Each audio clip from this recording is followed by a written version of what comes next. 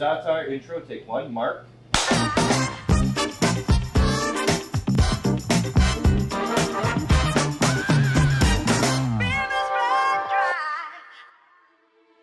Hello everybody, I'm Eddie from Eddie's Grocer, and we are in the store today filming and talking about the Za'atar, one of my favorite seasonings.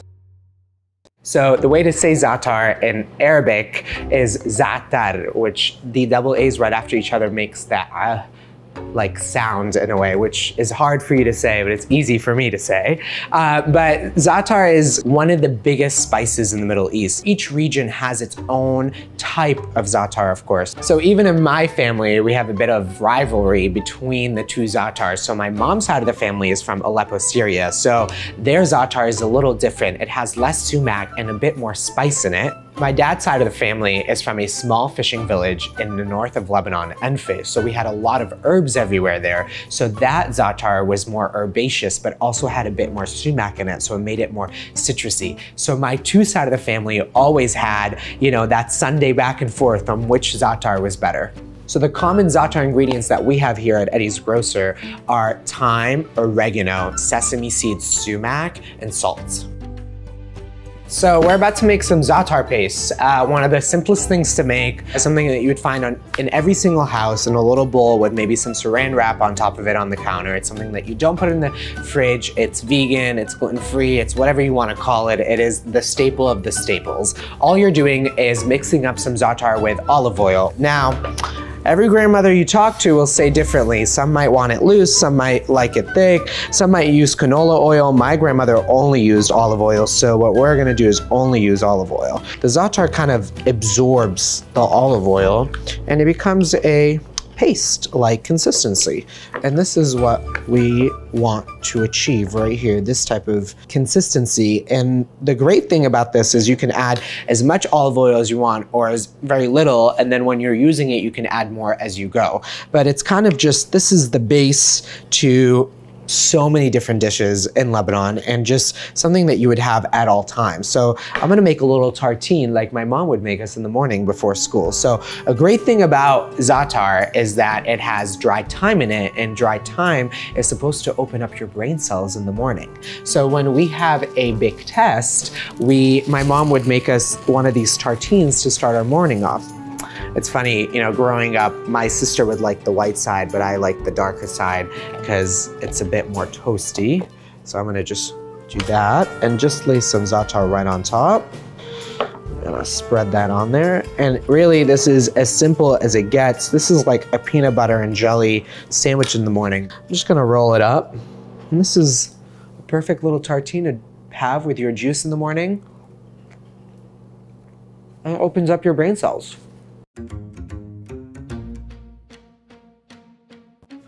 All right, so Za'atar gets all over your teeth, so I was just cleaning my teeth out, and now let's make some Za'atar Man'oushe. So what Man'oushe is basically a flatbread with Za'atar baked on top of it. So I remember on Sundays walking with my grandmother to the bakery before going to church. I remember like my grandmother and all the other grandmothers would have a bowl of Za'atar paste just like this with their saran wrap on top of it. And you know, that's how far the rivalry would go, is that every grandmother thought their Za'atar paste was so good that they would have to bring their own Za'atar paste to the bakery so the baker could use it, and they would like label theirs in some way, some shape or form, and you know, all the grandmothers would be looking at each other like, what's going on with your Za'atar? Like, mine's a little different, mine's more loose, mine has more olive oil in it. So what I like to do is a little hack, of course, is not make your own dough, but purchase these you know, naan breads from the grocery store. All grocery stores kind of have these naan breads nowadays. So all we're doing is taking some of the Za'atar paste and spreading it on top. Pretty simple. I would say about like 2 to 3 tablespoons on each. Think about this like a pizza. So what you're doing is you're spreading the Za'atar paste like a tomato sauce and leaving a border all around the Man'oushe, so then the Za'atar paste doesn't go off of the Man'oushe. I'll wait. I'm gonna pop this now in the oven. All right, Matt, back up. All right, so we're gonna pop this down in the oven for about like 6 minutes at 400 degrees, and then we're gonna top it off with some veggies. And you know, I advise you at home, if you are gonna try this, to really taste the Za'atar paste raw on its own, and then taste it when it's cooked, and you'll see the big difference between the two. So I'm gonna set these aside for a second while they cool down, and I'm gonna make something that I like to call a Mediterranean or Middle Eastern pico de gallo. Now, my dad used to love mint in his Za'atar Man'oushe, but you know, to each their own. I think there's enough herbs in the Man'oushe mixture, the Za'atar mixture, so I feel like a little salty and brininess from the olives gives it that, sorry, I'll restart. And Kalamata olives give it like a nice brininess, saltiness to it that I think takes the Za'atar Man'oushe to that next level that you're looking for. So now we're gonna take the Za'atar Man'oushe, and you'll see it's beautifully crisp on the bottom. That's because the Za'atar Paste cooked the bottom because it has a lot of oil in it. So we're gonna put that delicious salsa right on top. And you know, the Za'atar Paste and the Man'oushe it's pretty dark, I would say, in flavor. So this is gonna really brighten it up and give it that spark that you're looking for in the morning. You can eat it as is whole, or you can slice it up into pieces, which is what I'm gonna do. You know, this is a great brunch snack to have out for when people are coming over. You know, it's that easy. It's like a slice of pizza in a way in the morning. It's a morning pizza. That's what we're gonna call it, a morning pizza. I'm just gonna cut that and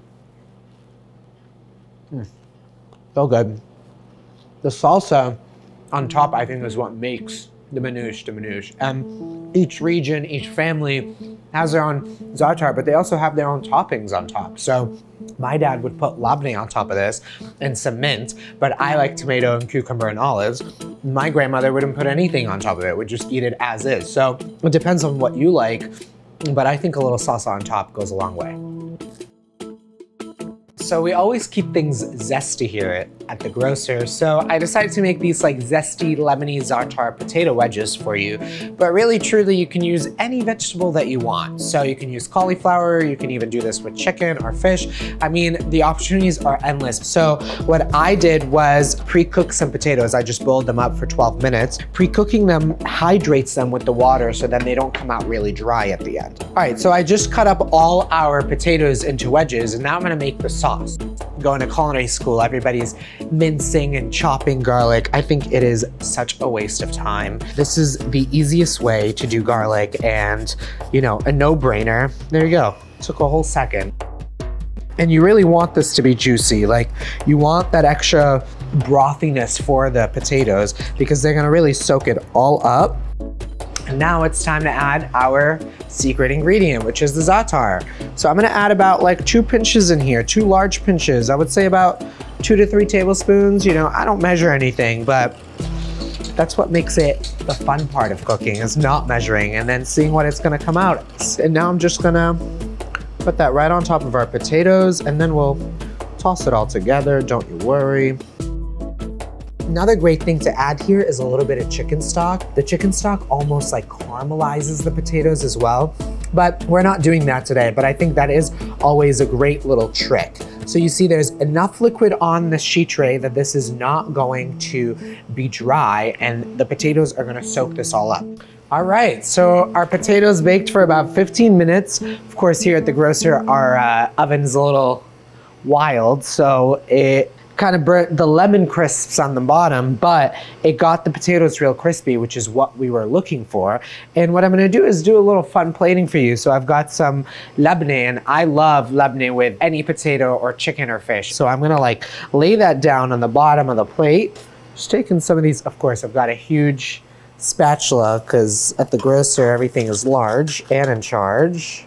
I'm gonna put those right on top, and you'll see the bottom, the potato skin has really crisped up, which is what we are looking for, but they are still soft and delicious and not dry.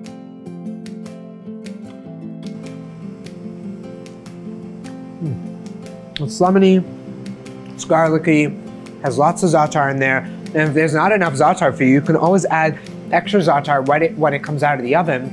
The raw Za'atar with the cooked Za'atar together, when you're tasting that on a potato, on a fish, or on a chicken, it's like layers and layers and layers right there. So, of course, labneh is what takes it to the next level. I love that yogurt on there.